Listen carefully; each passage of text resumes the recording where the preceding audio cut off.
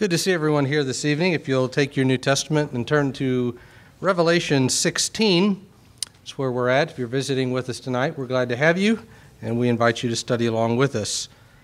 We looked at the first 9 verses of this chapter in our study last time as these bowls of wrath are being unleashed against this evil Roman Empire. God is judging it for its wickedness, and we get this sevenfold picture of judgment on the enemy and victory of the people of God. And follows a pretty familiar pattern by now, but one, of course, that John wants to impress upon us rather profoundly, so we are seeing these images repeatedly. And so we come now to the 5th angel in verse 10, and the pouring out of the 5th bowl of wrath. It says, "The 5th angel poured out his bowl on the throne of the beast, and his kingdom became darkened, and they gnawed their tongues because of pain, and they blasphemed the God of heaven because of their pains and their sores, and they did not repent of their deeds." You recall that there was in the 4th bowl that the wrath was poured out on the sun, and it became intensified, and it burned men with its scorching heat. And here we have kind of the opposite extreme of that the lights go out. And of course, immediately we would be caused to think about the 9th plague on Egypt, the plague of darkness, where God put the Egyptians in the dark for 3 days. And you may recall from other studies you've done in the Old Testament that God wasn't just affecting the daylight. The sun was one of the gods of Egypt. As a matter of fact, it was, in a sense, the god of the Egyptians. The god that is called Re, or Atum, was believed to be the ruling deity of the Egyptian nation, and the Pharaoh was believed to be the son of this god, the son of Re. Well, we have that kind of thing going on here in the book of Revelation in the 1st century AD and Christianity versus the emperor cult. We have noted before that the Roman emperors like to associate themselves with the god Apollo. And among other things, Apollo was the sun god. I've shown you illustrations before that Nero had a statue of himself in the form of Apollo made outside of his house. He is depicted as Apollo on coins. And even Augustus has the things that are associated with Apollo on his imagery, like the laurel wreaths and things like that. And so this reference to the sun and then the sun being darkened is certainly kind of a jab at this ancient culture, and I think the ancients would have seen that rather quickly. And it is, like we have seen before, God showing these people who the real God is. Or perhaps even better, the Son of God. It is the Lord Jesus who is unleashing these judgments, showing people who the real Son of God is. It's not the emperor, it's Jesus. It says here that his bowl was poured out on the throne of the beast. And of course, a throne is a symbol of the seat of a government's or a kingdom's power. There was a reference back in one of the letters to the 7 churches where the Lord said, "I know your deeds, that you dwell where Satan's throne is." And we suggested that there might be a couple different ways to understand that. I don't believe that there is a particular location in mind here, a particular city or anything like that. It is simply that God is attacking the supposed power of this false god, showing it to be nothing, that it is not a god of the sun at all, but God can take it out and turn it off anytime he wants. And again, this is not some kind of historical thing that we ought to go looking for in the history books. Was there an eclipse of the sun or something like that? Now, this is figurative language for God afflicting these people in some obvious way. And whatever it was, these people have proven themselves over and over again to be beyond repentance. Verse 11, they did not repent of their deeds. We've noted that the method of God is to send warnings, judgments to get people's attention, to cause them to repent. And if they won't repent, he destroys them. And so nobody could say that God didn't give these people a chance. He gave them opportunity every step of the way to repent. Just like Pharaoh in the story of the Exodus could have stopped it any time that he wanted to by giving in to God's demands. Well, this wicked empire could have put a halt to all of this at any moment, but they chose not to. They blasphemed the God of heaven and therefore did not repent. Then we read the sixth bowl, which is one of the more perhaps intriguing, if not controversial subjects, not necessarily because it is any more difficult than any of the other symbols, but because this has become kind of the focal point of a lot of modern-day speculation. You may have heard of or even seen some premillennial type presentations of things in which it is declared that Jesus is going to come back to the earth and set up his kingdom in Jerusalem, in Israel. And at some point, depends on who you're talking to, before, during, the middle, or after of all of this, there's going to be a great war called the Great Tribulation. And in that Great Tribulation, at some point, is going to be this thing called the Battle of Armageddon.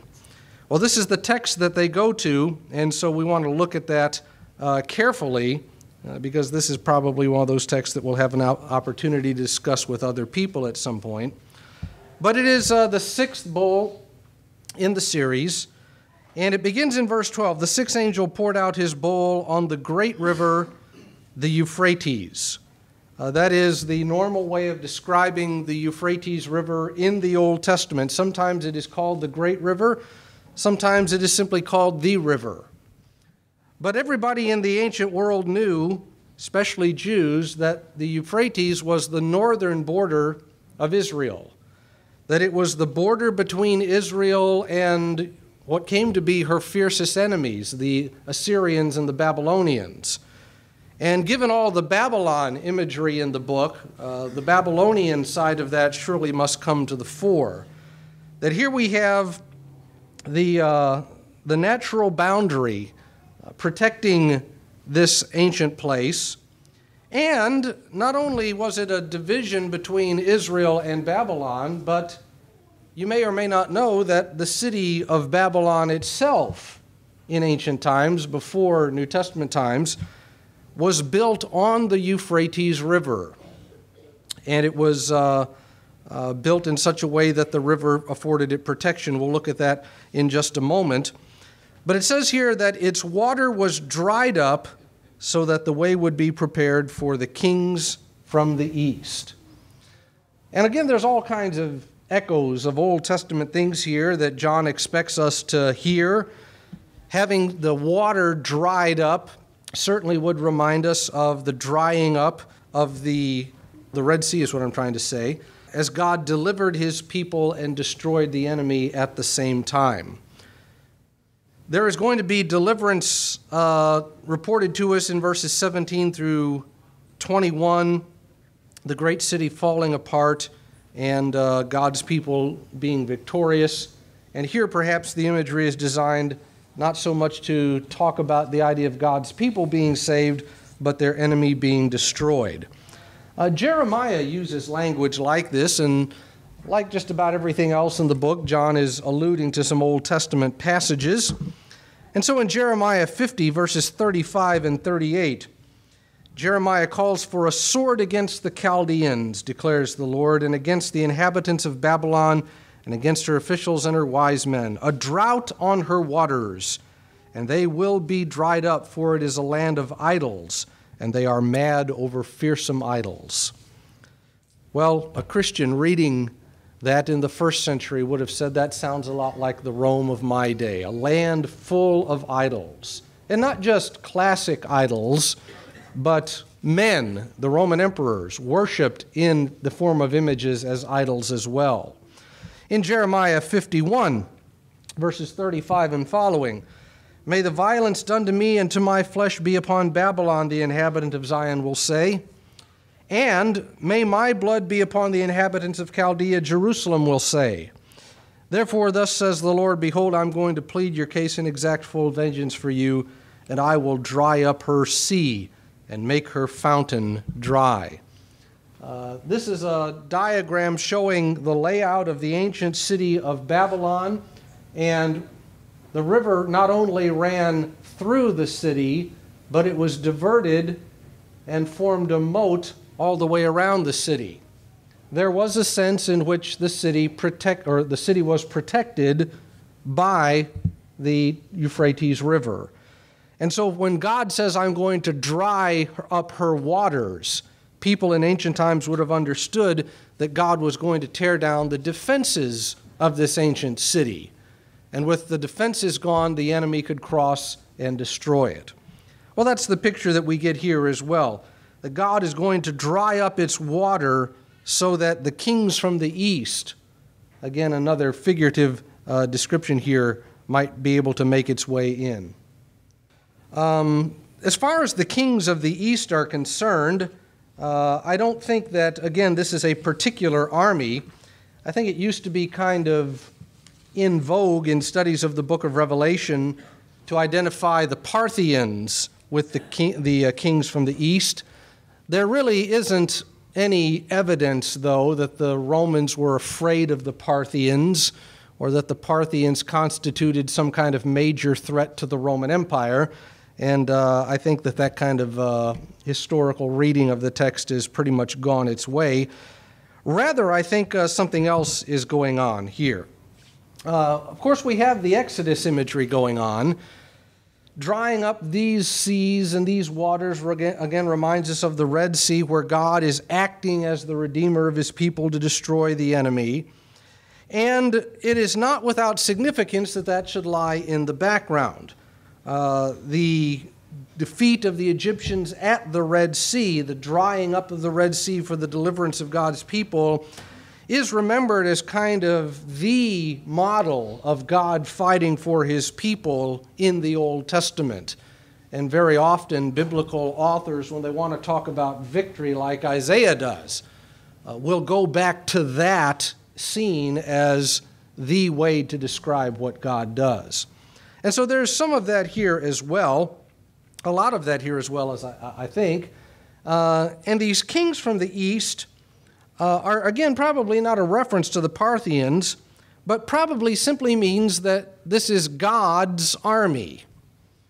And that's not a particular human army that God is using. We might think of how God used the Persians to destroy the Babylonians or used the Babylonians to destroy the people of Judah.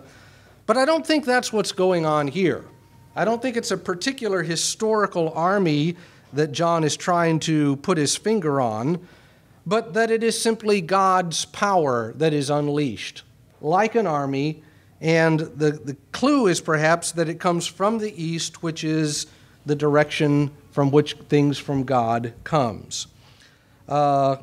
We have this kind of language in other places. In Exodus 14, Moses stretched out his hand, the Lord swept back the sea by a strong east wind. And so the power of God coming from the east is what divides the waters.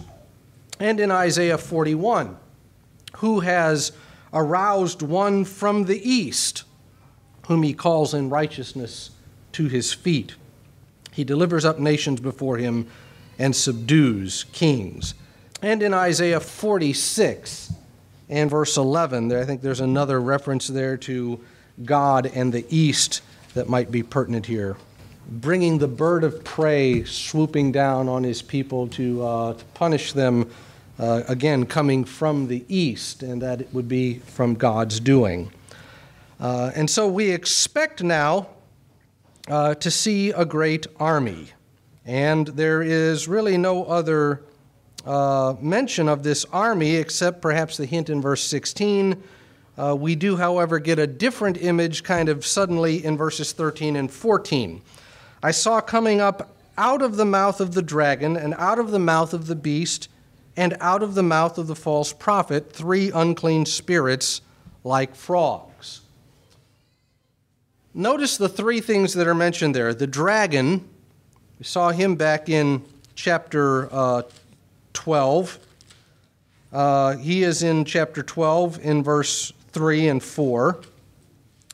And then there is the beast, which is the first beast of Revelation 13, the beast which came up out of the sea. And then there is the false prophet, and the false prophet is what we saw in Revelation chapter 13, the second beast, or the beast that came up out of the earth. And that further reinforces what we suggested about it. We suggested, remember, that the first beast is the Roman Empire, the second beast is the emperor cult. Well, here he is called the false prophet. And so that again suggests that maybe that identification might be on target. But be that as it may, this unholy trinity, as it were, Satan, his beast, and its false prophet, are now gathering together in some cosmic scene here, and from their mouth comes three unclean spirits. Of course, the word unclean is very often used in the Old Testament of Babylon. It is one of the characteristic condemnations of that city. And the idea here is that behind the false gods are demonic powers. And that's not just, I think, a figure of speech. There's a little bit more to that, it seems to me. In 1 Corinthians chapter 10, in what is an otherwise, I think, difficult passage, Paul says in verse 20, I say that the things which the Gentiles sacrifice, they sacrifice to demons and not to God. And I do not want you to become sharers in demons. You cannot drink the cup of the Lord and the cup of demons. You cannot partake of the table of the Lord and the table of demons. Well, there's that same kind of picture, it seems, here. That worshiping an idol was not just an exercise in vanity or futility or maybe even stupidity. We remember Isaiah saying that idols are nothing.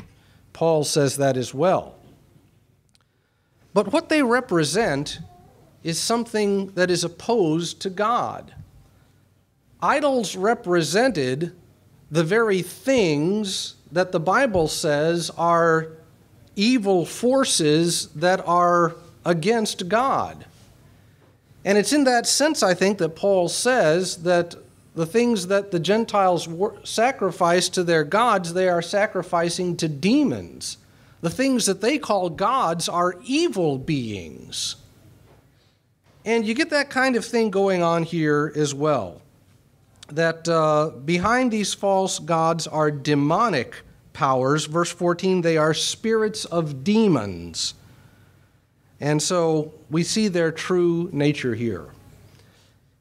It may be that some of the early Christians thought, what's the big deal? We have seen warnings in the letters in chapters 2 and 3 to be faithful. And we heard about the Jezebel who teaches my children to commit acts of fornication. We suggested that there was some kind of compromise being taught. And it may be that some of these early Christians thought, what's the big deal if I acknowledge the emperor? He's not a god to me, and if I worship him and burn a pinch of incense, I haven't done anything wrong because he's not a god anyway. And John says, well, it's not quite so innocent. That what that all represents is something that is opposed to God. It's your enemy, and therefore you need to be aware of that. It's interesting that they are spirits like frogs. There is the Egyptian plague of frogs. And interestingly enough, if you read some of the judgments of the rabbis in ancient times, not necessarily recommending that you do that. It can be a pretty boring thing to do. But in their opinion, there's nothing dirtier than a frog.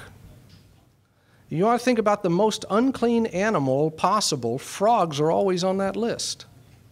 And it seems to me that that might be the point here as well. Just the dirtiest symbol that John could come up with, a frog.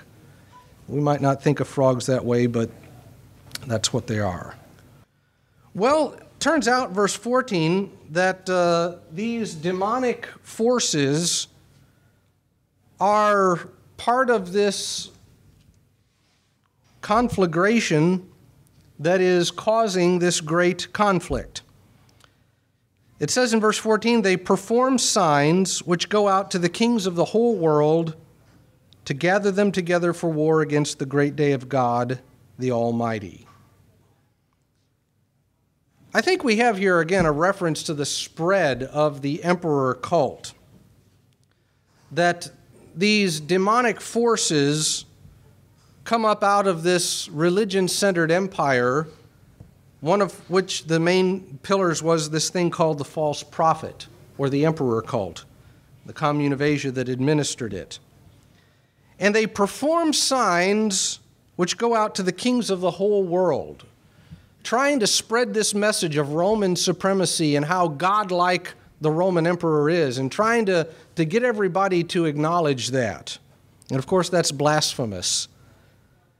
And the purpose of this is to get as many converts, as it were, as possible against God and His Son, who is the true God, and Jesus, the true Son of God, to destroy their kingdom. The earth has become a battlefield. And the question is, whose kingdom is going to be left standing in the end? The kingdom of God, the kingdom of Jesus? Or is it going to be the kingdom of Rome, the false god who is the emperor worshipped as a god? Who's going to control this earth? Who's going to win? That's the picture that is kind of painted here. And so they go about stirring up rebellion for the war of the great day of God. Now, a lot has been made about that expression, the great day of God, as if it were a particular day on a calendar. But that's not what the expression suggests. The day of the Lord is a fairly common expression in the Old Testament, and it means simply the time when God chooses to judge something, to destroy something. And so we hear about the day of the Lord coming to Babylon, or the day of the Lord coming to the inhabitants of Jerusalem. And it's not a particular day like we think of a day on a calendar, but it's simply God says the time has come. Day in that generic kind of sense. One scholar has put it this way, the day of Yahweh was not viewed in the pre-exilic and exilic eras of Israel's history as a singular, universal, or exclusively future event of world judgment. Rather, the day of the Lord was a powerful concept available to the prophets for their use in interpreting various momentous events. So just about, lots of things could be the day of the Lord. A day of judgment, a day of catastrophic events, a day of reversal. He goes on to say that the day of the Lord is a concept that is used to interpret momentous events of war, and the day of the Lord will be fulfilled in the day of the Son of Man. The holy war of God is transformed into the war of Christ as King of Kings. The wrath of the Lord manifests itself as the wrath of the Lamb. And that's the way that this imagery is being used here. It is simply language of the Old Testament in which God says, that's it. I'm going to destroy it. The day has come. The time has come. I've had it.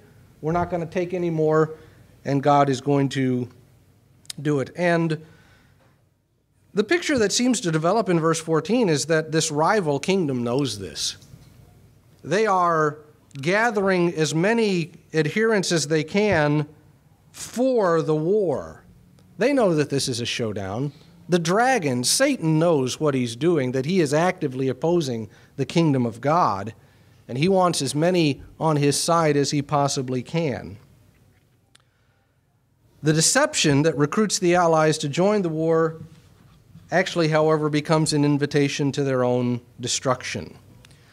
And if you're listening very carefully to this text, you will hear an echo of Psalm 2. Psalm 2 and verse 2, "The kings of the earth take their stand, and the rulers take counsel together against the Lord and against his anointed one, saying, 'Let us cast off their fetters from us,'" and so forth. Remember how that psalm goes. And the psalm is not talking about perhaps a particular war, but it's the kind of thing that happens over and over in history when men don't want to obey God, when kingdoms decide they're going to ignore the righteousness of God and want to do their own thing. And this kind of scenario plays out here in this messianic psalm. And remember, the response is that God who is in the heavens laughs or scoffs at them. And he says, "As for me, I have put my anointed one in Zion. You are my son. Today I have begotten you. And I've given you a rod of iron, and you will crush the nations like earthenware," and so forth. That's that psalm. And so when we hear that these kings of the world are gathering together in opposition, we can't help but think of Psalm 2 and say to ourselves, I know how this is going to end. And there is really a sense in which Psalm 2 is about this conflict. Now, it's not exhausted in the great conflict with Rome, but Rome was perhaps the greatest opposition that the church faced. And it kind of reached its climax. The opposition reached its climax, in a sense, in the first century and what happened afterwards. And I think that there's an unmistakable echo, therefore, of this. And if we're listening, we will catch a glimpse of maybe the victory that is to come. So here we are, these forces gathering together. We're expecting to see a war, but there is no description of the war. Notice, if you will, in verse 14, that God is called the Almighty. They are gathered for war for the great day of God, the Almighty. That is a phrase in the Greek that translates an Old Testament phrase, Lord of hosts. And what a host is, of course, is an army. God has an army. He has a spiritual army. He has spiritual forces in the heavenly places.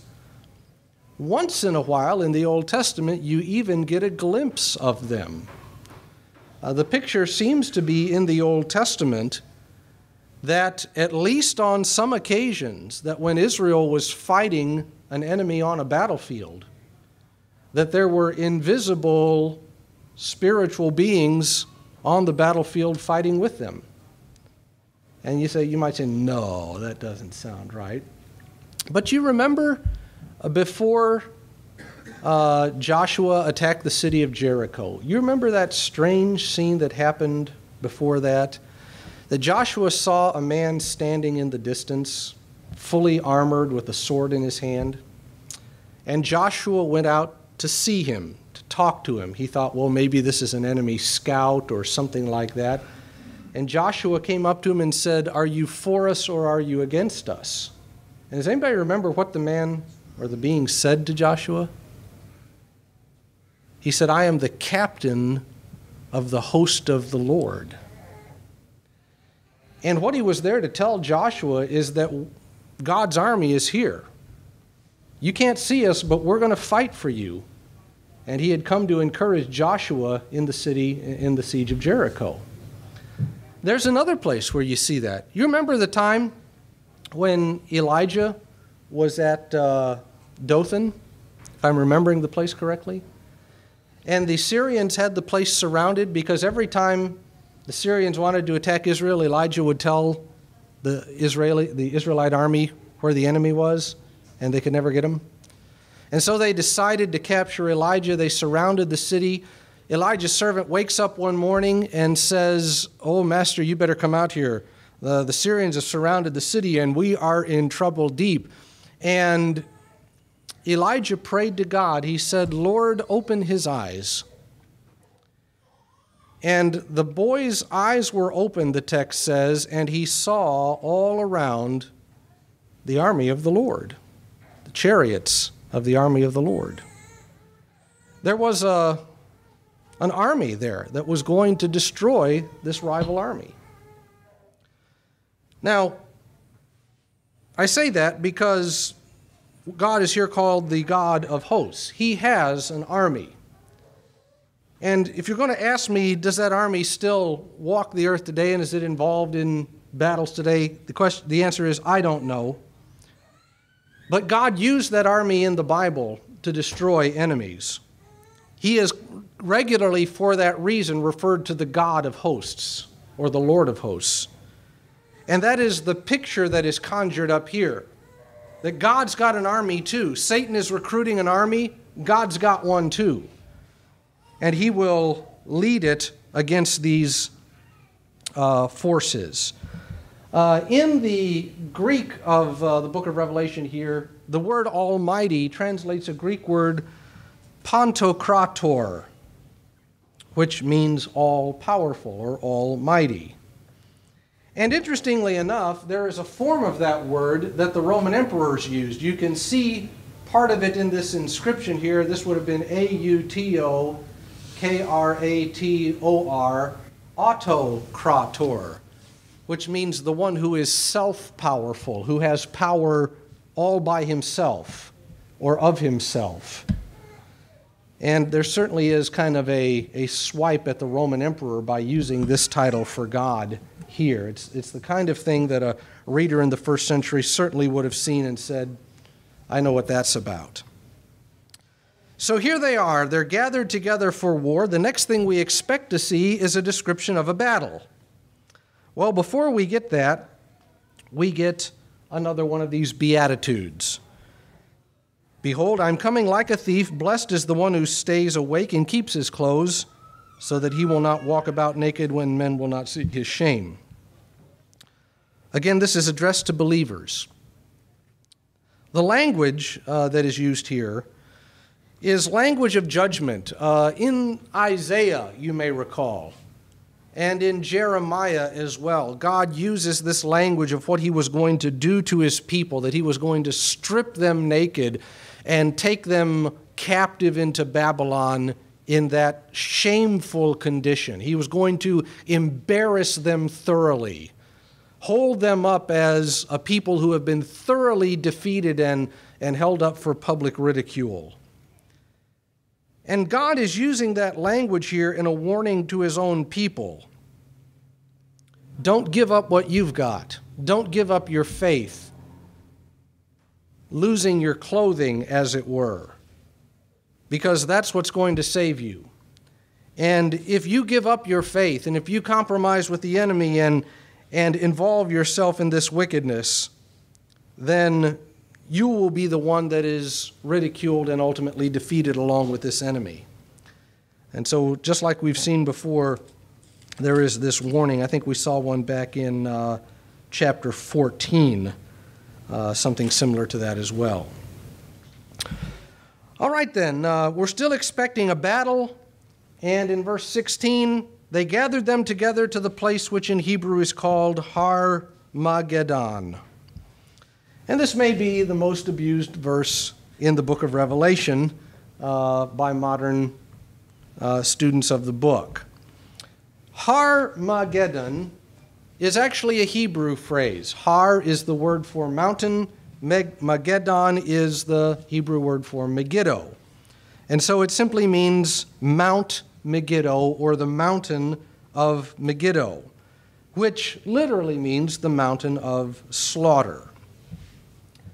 Now, the thing is, there is no such place in the world. There is no mountain anywhere in Palestine that is the mountain of Megiddo. I'll show you a picture of the place in just a moment, and you'll see what I mean. It is rather a symbolic place. Please go to Zechariah 12. The morning will be like that in the plain of Megiddo. So by the time of Zechariah, the place is already kind of a proverbial place of great destruction and therefore mourning. In Joel 3, look in verse 2, I will gather all the nations and bring them down to the valley of Jehoshaphat, and I will enter into judgment with them there on behalf of my people and my inheritance Israel, whom they've scattered among the nations, and they have divided up my land. And so the valley of Jehoshaphat, or anybody here know what Jehoshaphat means? Know the meaning of that name? God judges. God condemns. The valley of God's judgment. And so it is kind of like one of these places. It's not a spot on a map. It's a symbolic term for God destroying his people. Why Megiddo? Well, because it was a famous place of battle. It is where some important battles were fought in the Old Testament. You may recall that King Josiah dies at Megiddo, trying to stop the Egyptians from going through the land. But there are other battles fought here as well throughout the Bible. This is what's there. The high little hill here with the buildings on top of it is the city of Megiddo. And this picture is taken from Mount Carmel. And you look out here, and there's just this big plain or valley. It's called the Valley of, sometimes called the Valley of Jezreel down at the south end. It is the plain of Esdraelon, known by a couple names. But you can see there's no mountain here. Way in the background, you can see the hills of Judea. The closest thing to a mountain would be way over here off the right. Mount Tabor stands back over there, but there is no mountain at the site of Megiddo. Interestingly enough, this has become kind of the scene of the big, World War 1000 in premillennial thinking. I think some estimates have several million Russians and Chinese soldiers gathered in this area right here in some kind of big battle against the United States or something like that. I don't even keep up with all of the interpretations. But somebody once figured out, I think, that to get all the people into this valley that some modern people say are going to be there, they would have to stand on each other's shoulders three tall. So it's not literal. It's just a place where great and catastrophic, decisive battles were won by the Lord against his enemies, and or battles were fought, and that's what we get here as well. The battle, of course, is not physical, but is moral in nature. It's not an earthly battle that is being described here, but a spiritual battle, a battle of loyalty between God and Satan, and it is initiated by those evil forces.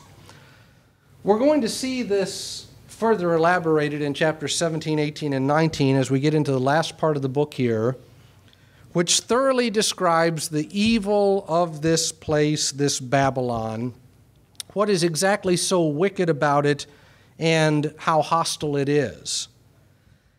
It really is, in a sense, the culmination of the conflict that began in Genesis chapter 3, when Satan turned God's creature against God. And he has been trying to do that ever since Genesis chapter 3, and this was his chance to really do it. We've said before, and we will say again, that really the greatest test of the Lord's church had to come in the first century. If this was going to be a kingdom to outdo all other kingdoms, that had to be tested and proven. And Satan had the mechanism to do that testing in the first century with the Roman Empire. And Satan, the picture we have painted of our study of the book is that Satan has now recruited the Roman Empire and its blasphemous emperor cult in an attempt to destroy the kingdom that has been established by Jesus Christ. And so it is a divine war of retribution that is unleashed here. We would expect to hear about the battle, but we don't.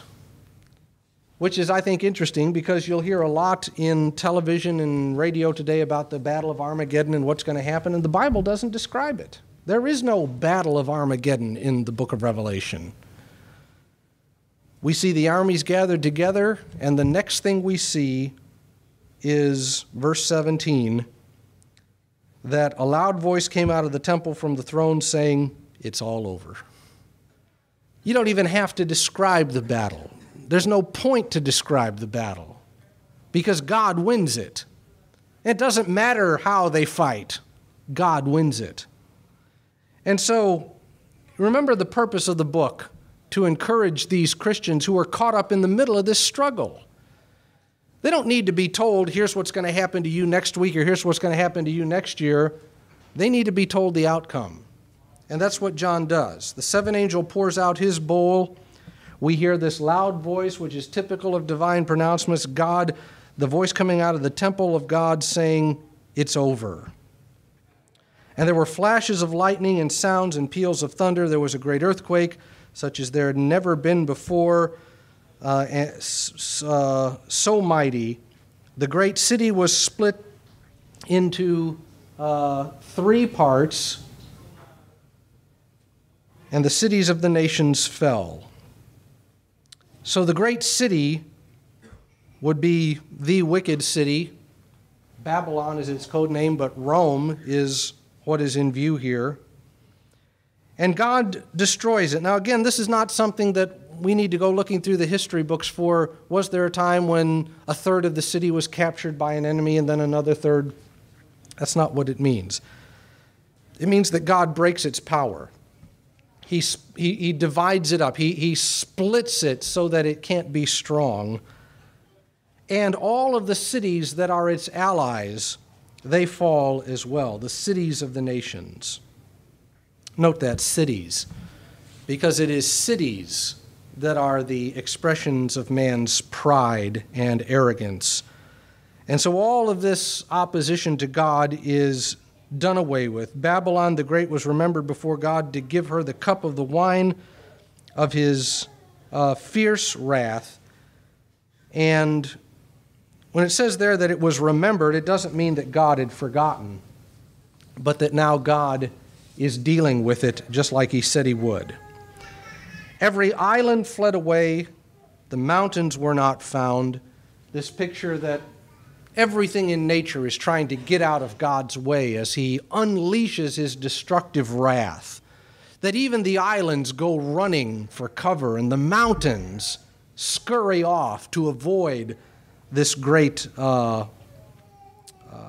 catastrophe. It's as if the world is coming apart. And we get that kind of language in Isaiah chapter 2, and Jeremiah chapter 4. I don't think we have time this evening to read those. Huge hailstones, finally, in verse 21, about 100 pounds each, come down from heaven upon men, and men blaspheme God because of the plague of the hail, because its plague was extremely severe. And again, we're reminded of what God did to the Egyptians, but also remember in Joshua 10 that as they were fleeing from Israel, as they were at the descent of Beth Horon, the Lord threw large stones from heaven on them as far as Azekah, and they died. God fighting for his people from the sky. No way to get away from what God is doing in destruction of this enemy. All right, thanks again for your good attention. As always, we will begin chapter 17 next time.